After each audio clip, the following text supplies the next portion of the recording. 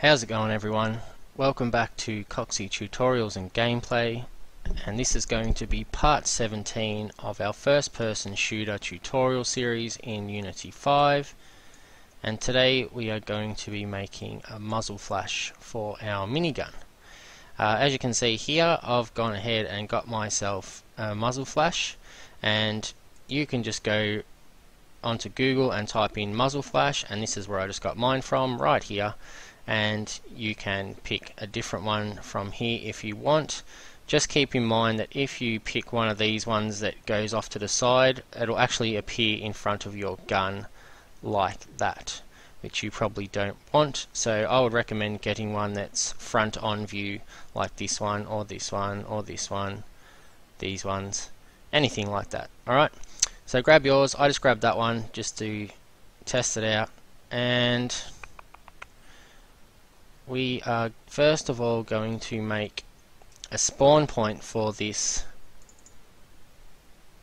muzzle flash. Because we have a raycast shooting script and not a prefab shooting script, we don't actually have a bullet spawn point on our minigun. So if you've done a prefab shooting script for this minigun, you would have a spawn point at the end of your gun where the actual bullet, rigid body bullet, instantiates and shoots out of your gun. Because we have raycast, we obviously don't have a bullet spawn point, so we're going to make one especially for our muzzle flash, so it knows where to spawn it when we instantiate the muzzle flash we make. So first of all, we will just right click on our minigun and create empty, and just press F2 to change it there, or change it up there, whatever you want to do, and we'll call it muzzle flash spawn, because that just makes sense. And as you can see, if you click on this square, I've showed you this before, you'll get quite a straight on view of your gun. And this is the muzzle flash spawn that we just made, the empty object. So we obviously want this at the end of our gun. That looks pretty good right there. Okay, beautiful. So now what we want to do is actually make the muzzle flash. So I will just right click on this and make it here for now, so I can line it up easily. 3D object, F2, and call this muzzle flash. So to make our muzzle flash, we are going to be using the particle system to help make this little picture here look a lot better. So just type in like part or whatever you want, and you can find it up here, but it's just quicker doing it like this. So get Ellipsoid, and then get particle animator, and then get particle renderer, and that is rendering some disgusting looking particles at the moment, because there's actually no texture in the particle renderer for it to render, so it's just rendering these pink squares. So we can just we'll just turn it off for a second, and they'll slowly disappear. So the settings we're going to use, I was actually playing around with this a bit earlier, and I got it looking, well, okay. So hopefully you guys think it looks okay as well, and if not, you can always change yours around to suit. So change your minimum size to 0.5, max size to 2, minimum energy to 0.001, max energy to 0.001, the minimum emission just to 1 and 1, because we only want to make one particle. The minimum and maximum energy is how long it's going to last on the screen, basically when it flashes. So you want it to be pretty quick, and this is obviously self-explanatory, just the size that you want it. So it's going to go from 0.5 to 2 randomly, the size of the actual muzzle flash itself. What else did I change? I turned it off simulate world space, because we actually want it to simulate in the local space, so it actually stays at the end of the gun. But I don't think that really matters with the script we're writing, because it's going to instantiate it there anyway, so I don't see the difference it's going to make, but we'll do it just in case. And we'll put it on one shot so that it actually only does one one particle at a time. Like it'll do the muzzle flash once and then it'll automatically self-destruct itself, is what I'm trying to say. I'll turn these to 0, but we're actually going to change these. I'll show you why later. If you were doing say a pistol that only shot one shot at a time, you would want all of these set to 0, because the ellipsoid is basically the particles will go around, and if it depends on what shape you have the particles set, but they'll just go around in a certain area, and if you have it set to 0, it'll just make the particle right in the middle here.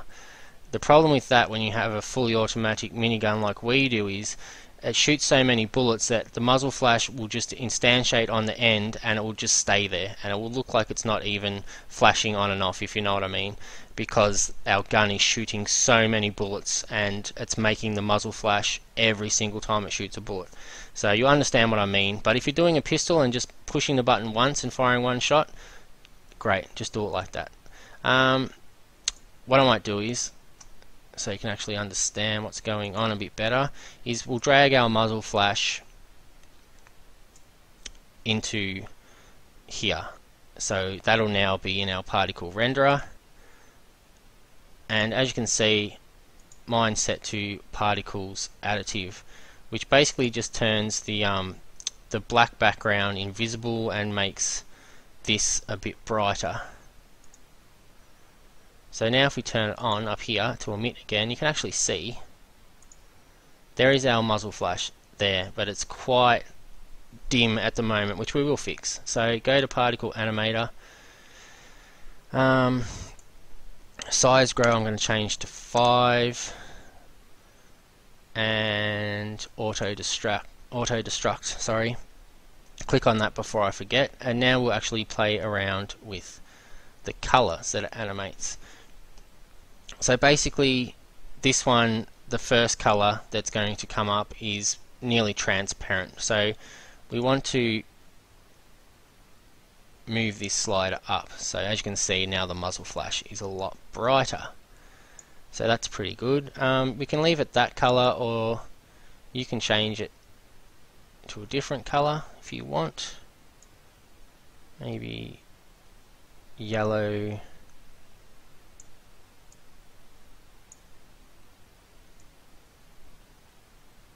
orange, like that. I like that a little bit better. And then just go down to all these colors and slowly fade the transparency down, and you can also change the colors of these a little bit if you want.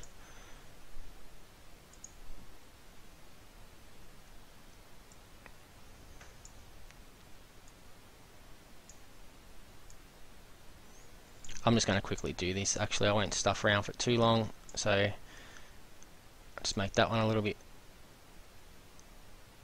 make it fairly red because it's quite transparent, and then I'll maybe make this one a little bit red as well, probably really dark red, and just move the transparency up a little bit like that. Alright, that'll be fine for now. What else? Particle renderer. All I did in here was I turned cast shadows off and receive shadows off, because we don't really need that, and it does utilize some of our power for the game. So yeah, just turn that off. Billboard. Okay, that should be fine. I'm going to leave that open because we are going to change this ellipsoid. Actually, I can just show you now. So basically, say I changed this back to 1 and this back to 1.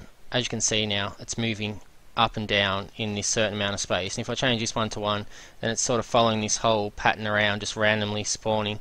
So we want it to do this, but obviously not, you know, nowhere near the barrels of the gun. So 0.002 0.002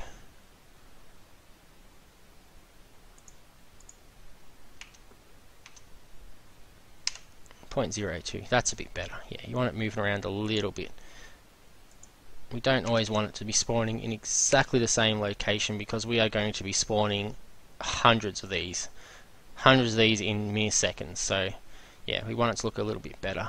Okay, so I'm going to leave it like that. And now I suppose we'll write the script. So go into your scripts, right click, create, what am I doing, JavaScript, and we'll obviously just call it Muzzle Flash, because that's what it is. I'm doing it as a separate script. We could add this to our gun script or another script, but I'm doing it as a separate script just in case you guys have different shooting script, and then you can just add this to your game without having to worry about anything, which is quite good. So variables, we only need two. We just need one for our muzzle flash, which is a game object, and then we just need one for the spawn point. What am I doing?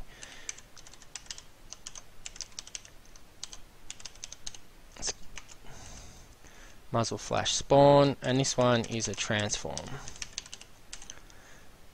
So now all we need to do is our function update, and basically we're just going to do the same statement that we have for our shoot script and our minigun script, where we say if we input, you know, mouse 0, I think we had for other two scripts, which just means left mouse button. You can also write it like this, if, had to think for a second there, if input dot get, we want it get button the same as our minigun, so when we're holding, we can just hold the button down and keep spawning these. We don't want to have to keep clicking the left button. Get button, and then in quotation marks fire 1, which just means left mouse button as well as mouse 0. Okay, so in here, really simple. Now, actually hang on, stop for a second, hold that thought, go back to Unity, because we want to instantiate our muzzle flash, we better make this a prefab. So drag that down in your prefabs, and also what we'll quickly do before we finish that script, sorry guys to get off track a bit, but I actually want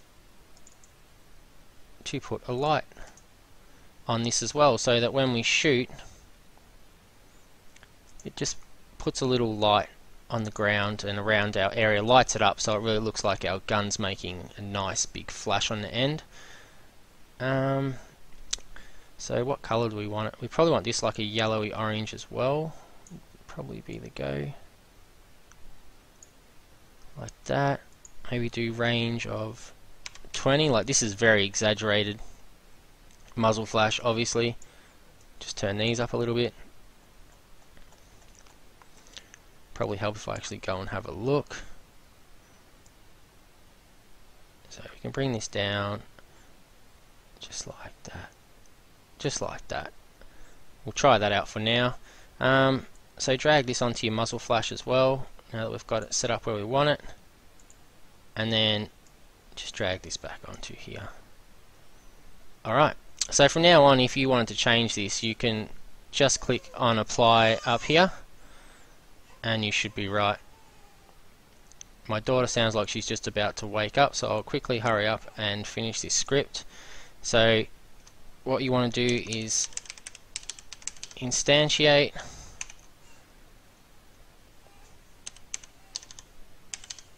no, she's waking up.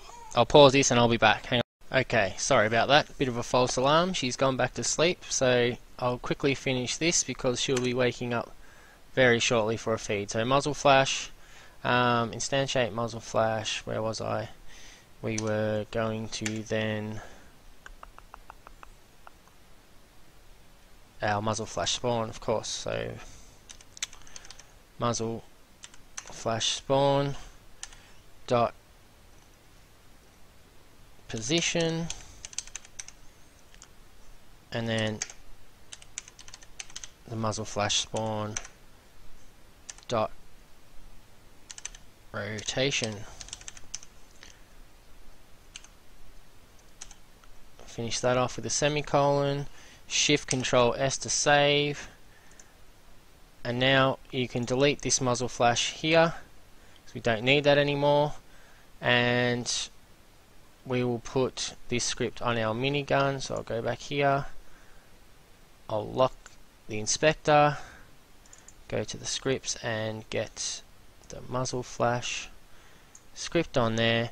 And now all we have to do is drag the muzzle flash spawn into muzzle flash spawn, and then go into your prefabs and grab the muzzle flash that we made and put that in muzzle flash, and we should be good. So back in our game, pick up the minigun, and now we'll shoot the muzzle flash.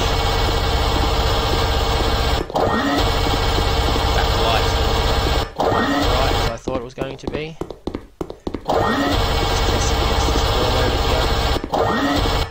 You're dead, fella. It's shooting in front of us. I might just move the light down a little bit so it's actually on the ground around us a bit more.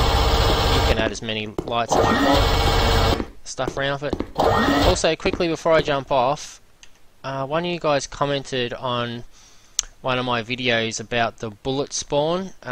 When we make the bullet holes on the walls, how they kept clipping. I can't remember your name, sorry dude, but he gave some really good advice and said that we should change. I'll just unlock this. Change our clipping on our camera. So on your first person character, you have your clipping planes here, and usually this is set to 1000 for far, and this is 0.01 for near. So change near to 0.03, and that will eliminate the bullet marks clipping. And I've changed this one down a little bit too, because this is how far away we can basically see with the camera. So I've made it to 500. It'll make your game run a lot better. Not that my game's not running that good already, because my computer's not too bad, but some people with slower computers maybe want to change that down to about 500. Anyway, that's all for today. I hope you enjoyed the tutorial, and I hope you learned something as always. I appreciate you guys watching. I'll see you next time. Cheers.